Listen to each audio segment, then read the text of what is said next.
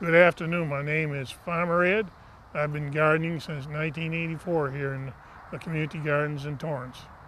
Okay, we're talking this afternoon about protecting your tomato plants from grubs and cutworms.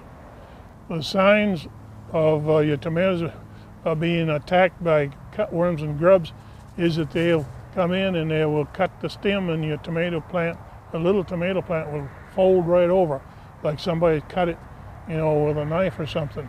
It'll fold right over and it's dead. That's it. So be very sure that you protect your tomato plants from them cutworms and grubs. There's not much you can do to protect your soil from grubs and cutworms, especially if you put a lot of mulch in there. They have a tendency to show up. The grubs and cutworms do, because the mulch makes the soil real rich for them also, as well as for your plants. Protecting your tomatoes from cutworms and grubs.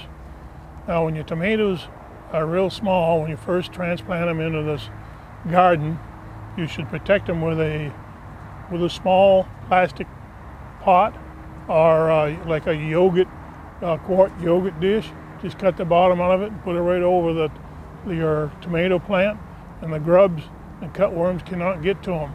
When the tomato plant comes up through that pot, you can take that pot off, and the tomato plants will be strong enough that the grubs and cutworms won't affect them. And they're not as tender as they are when you first put them in the garden.